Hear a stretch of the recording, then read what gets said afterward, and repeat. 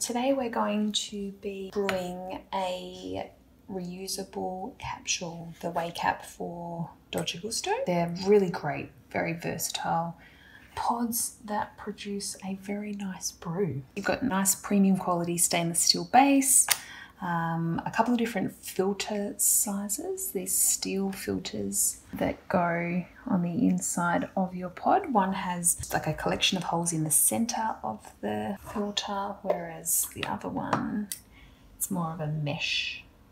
Lots and lots of different dots on the surface. The filters are there so that you can use the one that works best with the specific coffee that you choose. So if you find that you're wanting to adjust your extraction in terms of how fast or slow it's pouring out, you can do this by swapping out your filters. We're going to try firstly with the one with less holes, and you can have a look at how that extracts.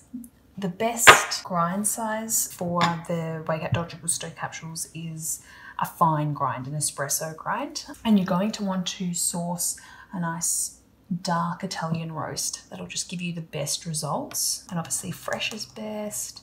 The quality of your brew is only going to be as good as the coffee you pop in that pod. Fill. Within the WayCap pack, there is a tamper that you can use to tamp as you go. So I usually do a couple of scoops, give it a bit of a tamp. It's very important not to overfill your WayCap Dolce Gustos. There's quite a large lip on this one, so you need to make sure that you leave space so that the lid can be inserted and it will sit flush with the top of the capsule. So just give a nice firm tamp. That's good. I'll give you a lookie. So leaving a nice gap there. Pop your lid on so that it sits nice and flush. Very good. And you're wanting to be paying attention to this little dot here. So that dot needs to be lined up with the center of this holder. So pop it in, line it up, just approximately center, dot, pop it in, lock into place.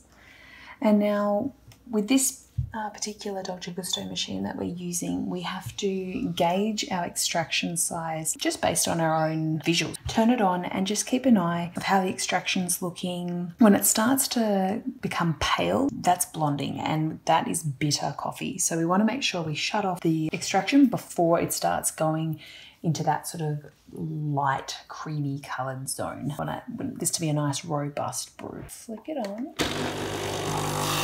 And we're just going to keep an eye. So this is nice dark coffee that's coming out here. And it's actually okay. Like if you find that it's dripping, it means that there's a nice pressure build up within that capsule. So you're going to get a nice strong brew. So this is a good consistency. We're just keeping an eye. And when you think, oh, it's getting a little bit light, don't be afraid to shut it off.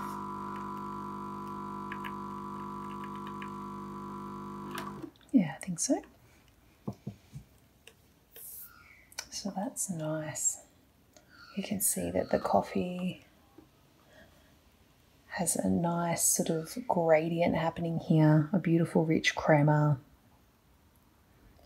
And yeah, a really nice result.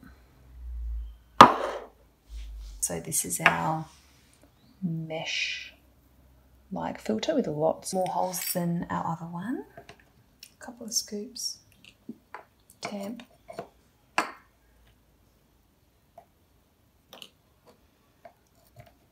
There again, that nice little gap there for the lid. Press it on firmly.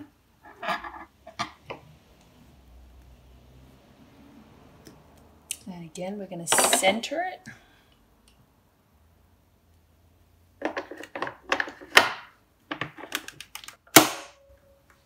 And we're going to turn it on and keep an eye not to over extract.